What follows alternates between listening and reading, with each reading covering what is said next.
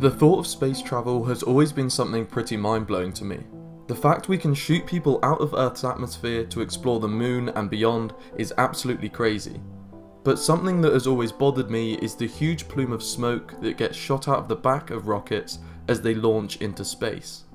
Realistically, the low number of launches per year, which was 114 in 2020, means the total emissions are pretty negligible. However, with more and more launches happening each year, these total emissions are expected to increase. Also, the emissions from rockets can be much more toxic than other vehicles, with solid fuel rockets releasing hydrogen chloride and aluminium oxide. The commonly used rocket propellant RP-1 has emissions similar to those from car engines, which include CO2, soot, carbon monoxide and sulfur compounds. But the fact that rocket emissions don't go through any filtration system and are put into different sections of the atmosphere means they can have much greater negative effects, but this isn't fully understood yet. If you want to know more about these emissions, I highly recommend this video by Everyday Astronaut. I'll leave a link to it in the description below the like button. So what can be done about these emissions? Well, one option is to use liquid hydrogen as the fuel, with an oxidizer such as liquid oxygen. This means that provided the hydrogen came from renewable energy, there would be no carbon emissions. Though this is currently extremely unlikely, as almost all of it comes from steam reforming natural gas. But let's say the hydrogen is made from clean energy and has no associated carbon emissions. The rocket would still emit water vapour, which is actually one of the most potent greenhouse gases of them all.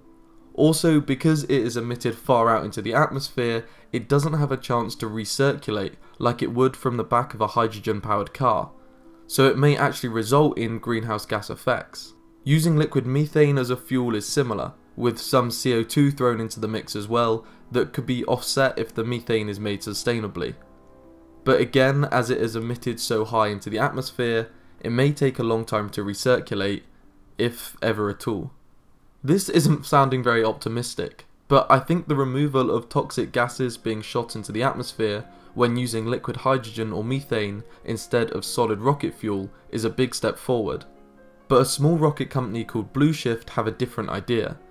They have successfully developed a sustainably sourced solid rocket biofuel. This biofueled rocket is the first of many planned launches. The first rocket that was recently launched, the Stardust 1.0, stood 6 meters high, flew around 1,250 meters into the air, and had a payload of 8 kilograms. However, BluShift have their sights set on the launch of the Red Dwarf rocket in 2024, which will be able to reach low Earth orbit with a payload of 30 kilograms. This is all part of their disruptive plan to become an Uber-type service into space, launching small systems like cube satellites or cubesats into low Earth orbit, which can offer advanced communications and weather prediction. So why are they using solid biofuel instead of liquid hydrogen? Well, in the words of the company's CEO, the fuel is non-toxic, carbon neutral, and can be cheaply sourced from farms across America. That last point about it being cheap to source may be a key part of the answer as to why it is preferred over liquid hydrogen. Additionally, solid rocket fuel is easier and cheaper to store, with increased safety due to little or no risk of explosion during ignition. This low cost and ease of storage will be extremely important, as BluShift are aiming to reach 2 launches a week. With reusable rockets, the fuel will likely be among the largest costs for the company, much like it is in the aviation industry where it makes up over 10% of all operational costs. Therefore, getting it as cheaply as possible is essential. And also, the emissions may be less damaging than the water vapour from hydrogen rockets. So how have they managed to do this? Firstly, the rocket propulsion isn't just solid fuel. Instead, it uses a hybrid system, using both solid biofuel and a liquid oxidizer like oxygen or nitrous oxide. This gives a key advantage over purely solid rocket fuel, as it enables the thrust of the rocket to be controlled. A hybrid rocket system works by releasing pressurized oxidizer through the solid fuel grain and igniting it with a spark. The ignition of the gas increases its pressure and it shoots out at a high velocity from the nozzle, providing thrust to the rocket. I'm no rocket scientist, but there does seem to be some debate on the use of hybrid rocket engines, as they have added complexity of the compressed liquid oxidizer, though the benefits for BluShift seem to make it the best option for them.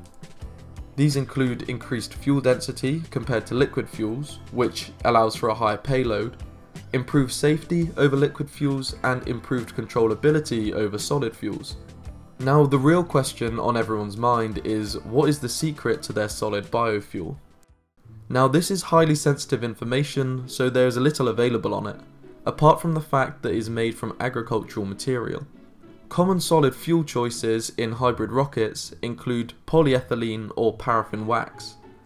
Now, this is purely speculation, but I imagine the bio-rocket fuel could be a sustainable wax type alternative to paraffin wax, like soy wax for example. However, I'm sure it is much more complicated than that in practice.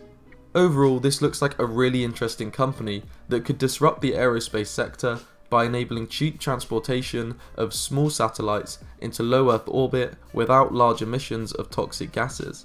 Due to the burning of a biofuel wax, it is likely there will be some carbon emissions and soot, though there will be no toxic gases, such as hydrogen chloride seen from conventional solid rocket fuel. These carbon emissions would technically be offset as the carbon is sequestered during the growth of, for example, soybeans used in the fuel. However, because of the high altitudes that the rocket flies to, the effects of emissions are not fully understood. But when compared to hydrogen fuel, which emits water vapour, the emissions of carbon into the upper atmosphere may be less impactful, as it has a lower global warming potential, meaning that a certain amount of CO2 would result in less global warming than the same amount of water vapour. However, it should be noted that there are still a lot of unknowns, but in my opinion, that's what makes it interesting. Thanks for watching, I hope you enjoyed and learned something new. Please like the video as it really helps out, and subscribe to the channel if you want to see more videos like this in the future. Also, thanks to everyone for helping the channel surpass 32,000 subscribers, and make sure to leave any topic ideas in the comments below and I'll add them to the current list. Thanks, and I'll see you next time.